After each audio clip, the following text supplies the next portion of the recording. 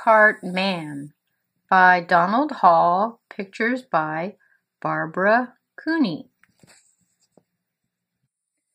In October, he packed his ox into his cart, and he and his family filled it up with everything they made or grew all year long that was left over. He packed a bag of wool he sheared from the sheep in April. He packed a shawl his wife wove on a loom, from yarn spun at the spinning wheel, from sheep sheared in April. He packed 5 pairs of mittens his daughter knit from yarn spun at the spinning wheel, from sheep sheared in April.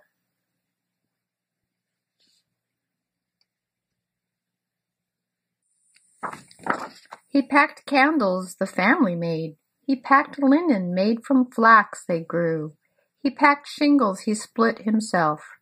He packed birch brooms his son carved with a borrowed kitchen knife. He packed potatoes they dug from their garden. But first he counted out potatoes enough to eat all winter and potatoes for seed next spring. He packed a barrel of apples, honey and honeycombs, turnips and cabbages, a wooden box of maple sugar from the maple they tapped in March, when they boiled and boiled and boiled the sap away. He packed a bag of goose feathers that his children collected from the barnyard geese. When his cart was full, he waved goodbye to his wife, his daughter, and his son, and he walked at his oxen's head 10 days. Over the hills, through valleys, by streams, past farms and villages, until he came to Portsmouth and Portsmouth Market. He sold the bag of wool. He sold the shawl his wife made. He sold 5 pairs of mittens. He sold candles and shingles. He sold birch brooms. He sold potatoes. He sold apples. He sold honey and honeycomb, turnips and cabbage. He sold maple sugar. He sold a bag of goose feathers. Then he sold the wooden box he carried the maple sugar in. Then he sold the barrel he carried the apples in. Then he sold the bag he carried the potatoes in. Then he sold his ox cart. Then he sold his ox and kissed him goodbye on the nose. Then he sold his ox's yoke and harness. With his pockets full of coins, he walked through Portsmouth Market. He bought an iron kettle to hang over the fire at home. And for his daughter he bought an embroidery needle that came from a boat in the harbor that had sailed all the way from England. And for his son he bought a barlow knife for carving birch brooms with. And for the whole family he bought 2 pounds of wintergreen peppermint candies.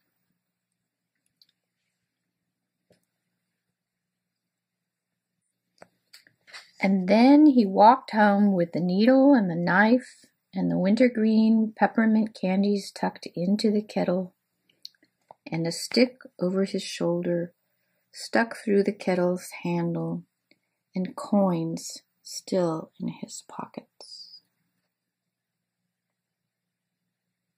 Past farms and villages, over hills, through valleys, by streams, until he came to his farm, and his son and his daughter and wife were waiting for him.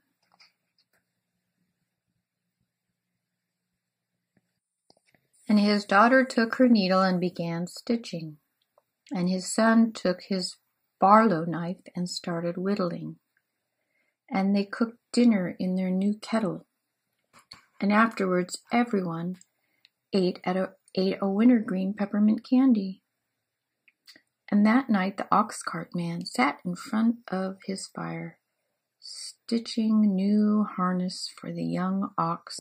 And he carved a new yoke and sawed planks for a new cart and split shingles all winter, while his wife made flax into linen all winter, and his daughter embroidered linen all winter, and his son carved Indian brooms from birch all winter, and everyone made candles.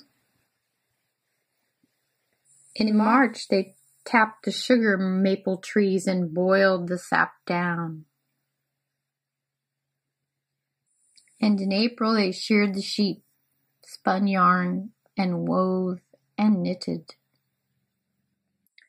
And in May they planted potatoes, turnips, and cabbages, while apple blossoms bloomed and fell, while bees woke up, starting to make new honey.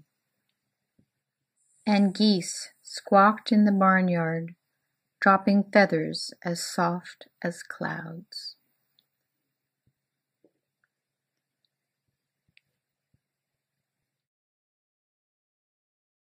Below. And here's a little sneak peek. And my book, Tree's Adventure Making New Friends, by Kristen Montgomery Small. Corinne and Pamela were new friends. They talked about the time they met when traveling. Tree was listening. I have been standing here forever. I want to make new friends. Tree pulled his roots right out of the ground.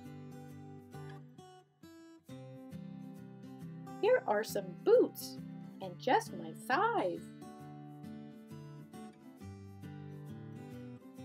Tree stood up tall, looked all around, and saw a sign with an arrow that read, "New friends this way." Tree decided to bring along a first aid satchel. It is smart to travel prepared, he thought.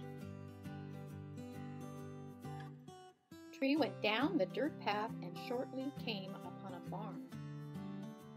"I'm Tree. I am traveling to make new friends." The barn animals looked at Tree and stared. They had never seen a walking. Continued down the path and waved excitedly when he saw two new friends. Toppled over and Tree tumbled out. Al was the first to see that Tree had broken his arm on his way to make new friends. A visitor named Horse, who had been eating grass nearby, later and darker, and soon it would be nighttime.